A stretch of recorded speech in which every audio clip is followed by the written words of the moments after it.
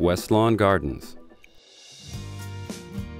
Where barrack-style housing projects once stood, the new Westlawn Gardens offers an innovative model for healthy urban living. I lived in public housing for 30 years, and I'm going to tell you, from 30 years to now, we really flipped the script because of the simple fact Westlawn Gardens is gorgeous.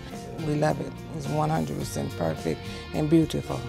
Developed by the Housing Authority of the City of Milwaukee, Westlawn Gardens was supported by equity investment from PNC Real Estate, as well as $76 million in low-income housing tax credits from the Wisconsin Housing and Economic Development Authority, the largest such award in Wisconsin history.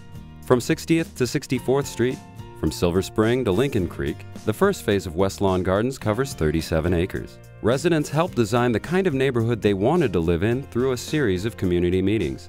The result includes 250 modern, affordable apartments and homes, green space, and 30,000 square feet of community gardens. Westlawn Gardens was the first development to receive the Stage 3 LEED Neighborhood Development Silver certification under current standards, making it the world's highest-rated example of smart growth, urbanism, and green building for neighborhoods. It is the first City of Milwaukee LED-lighted neighborhood, nearly cutting energy consumption in half.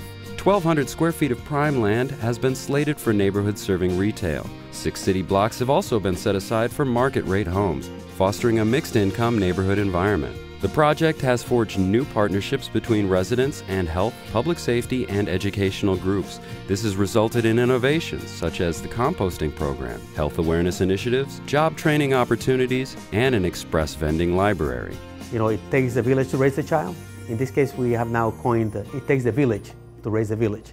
So all the partners that are in this mix are the ones that are going to affect change, not only in terms of profound change, but also broad-based change that is admired and appreciated and welcomed by the broader community.